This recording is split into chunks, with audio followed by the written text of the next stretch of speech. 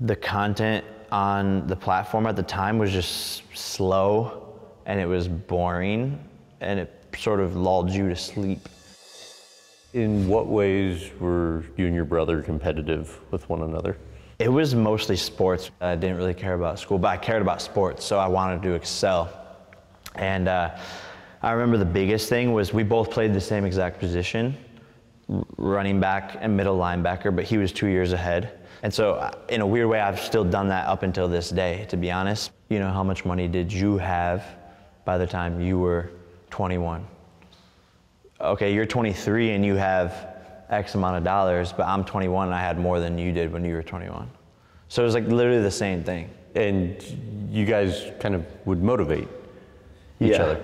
Yeah, I think there was parts of it that were super unhealthy, but. Like what?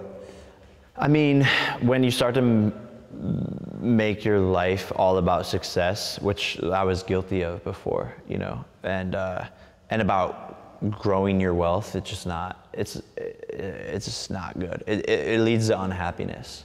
And so for us, we never had anyone who was successful, right? And all of a sudden, you know, how hard I saw my dad work, cleaning gutters, building porches, snow plowing driveways, rebuilding houses with his bare hands.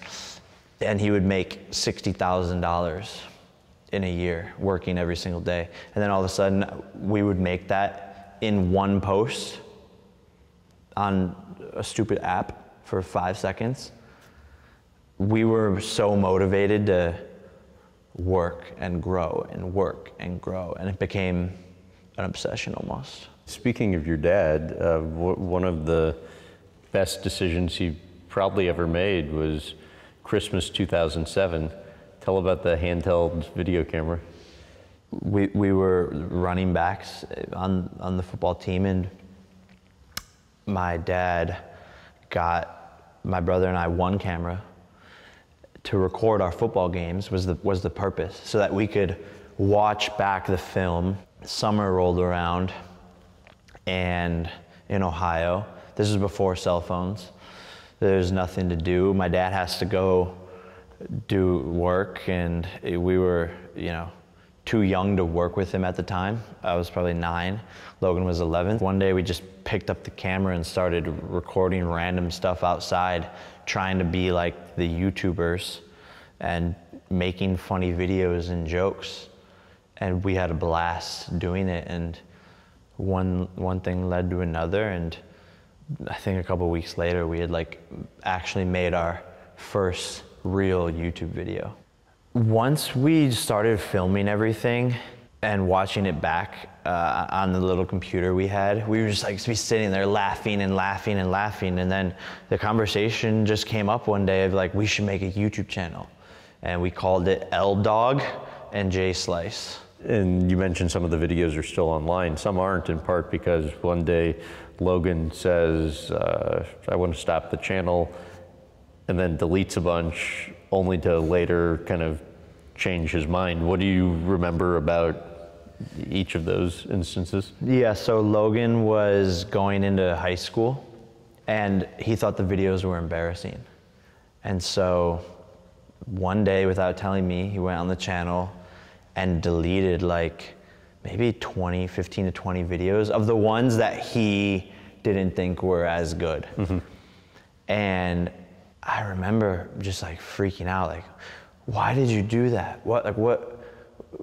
How could you do that? We worked so hard. You didn't even ask me. You didn't tell me, like, what do you mean these videos aren't cool? These are the greatest things ever. That had to be devastating for you at the time. Yeah, but like he was my partner in crime. So yeah, it was like he checked out and I was upset, but there was nothing I could do about it. Mm-hmm. Yeah, and then not too long after that, there was a change of heart. Yeah, about 2 years later, Vine came out, and I downloaded it the first day and just started sort of picked up right where we left off, making Vine videos. And I told my brother about it. He downloads it. We're both just like messing around. We think it's a funny platform. Can we get 2 tickets to paradise? Or do you not sell those? We were actually making like pretty good content at the time. And that's when Logan and I got into a competition immediately to see who could get more Vine followers. Worked out pretty well for both of you. Yeah. We just started putting more effort into it, and we were literally just competing like, who can get more followers. And one of the videos that we made went viral like a month later, and we were like, holy, like, this is crazy, we're famous. In your process for creating content was what? In the process of ideation for the videos, just like has evolved. It went from, messing around and maybe filming a video for 10 minutes to spending days of pre-production to get props, costumes, locations, to film a 6-second video and editing it for a day after that and then posting it. So they just got better and better and better and better and just put way more effort into it. And whether Vine or later YouTube, the process was pretty consistent throughout? Exactly. The reason we were so successful on YouTube when we came into YouTube was the content on the platform at the time was just slow, and it was boring, and it sort of lulled you to sleep if you would sit there and watch someone's 15 to 20 minute video. So when I came in, I was like, I'm gonna make this 15-minute video just a bunch of Vines. 6 to 30 seconds at a time, because people's attention span are very short.